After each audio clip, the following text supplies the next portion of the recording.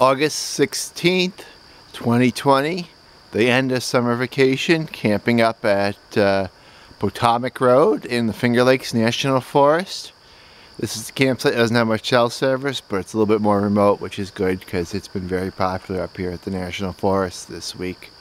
But it's been a good week. It's been a very different week with the pandemic going on. I've really tried to keep a lower profile, go to more wilderness, less used sites, in part because the more popular sites are very packed, and second, I just don't want to be around people during the pandemic for obvious reasons.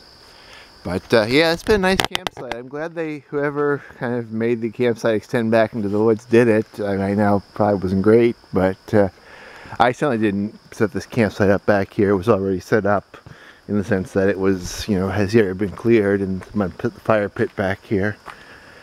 So yeah, it was today's the ninth day I've been here. It's the final day. I'm going to take things down shortly. Had muffins and coffee for breakfast. I've already emptied out the propane, and very soon I'm going to start loading stuff up. And then I'm going to go out to, I don't know, I'm thinking Watkins Glen, going back to explore a little bit more of Rock Cabin Road. Just looking for some birds and stuff, and then do the Danby Overlook, and then head home after that.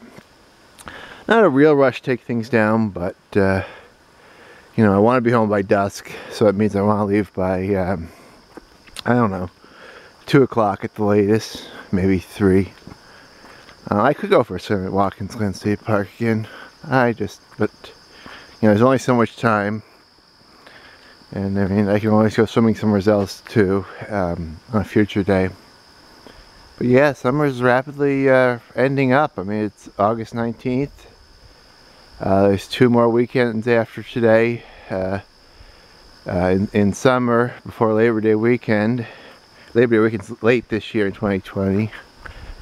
And then it's autumn. Be busy running campaigns and doing all the stuff I do for work. Actually supervising this year. But it's been good. It's been a great trip. Odd trip because it's I've only really stayed one campsite, and I did most of my activities in Watkins Glen in that general area.